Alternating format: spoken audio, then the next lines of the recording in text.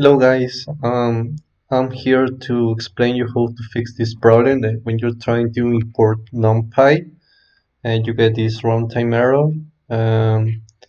Literally I spent like 4 hours trying to know how to fix this problem.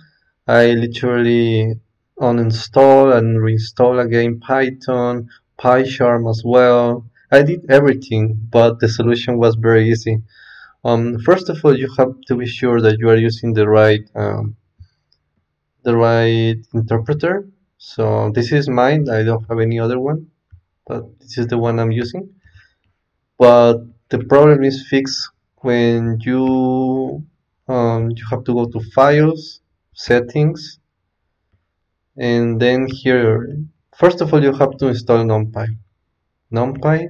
Once you have it there, you specify the version and you have the last version that is 1.19.4. Just change it for 3.